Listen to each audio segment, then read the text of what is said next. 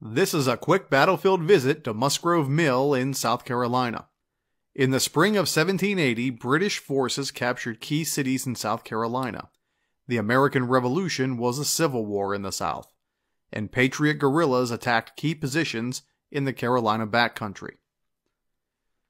On August 19, 1780, 200 Patriots attacked a force of 500 loyal Americans at Musgrove Mill, a critical grain depot.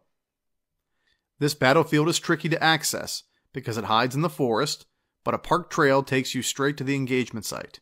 Prepare to walk.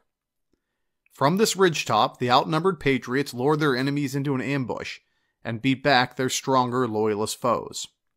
Critical developments elsewhere forced both sides to flee the battlefield, but the Battle of Musgrove Mill was a telling moment in a brutal partisan war of the American Revolution.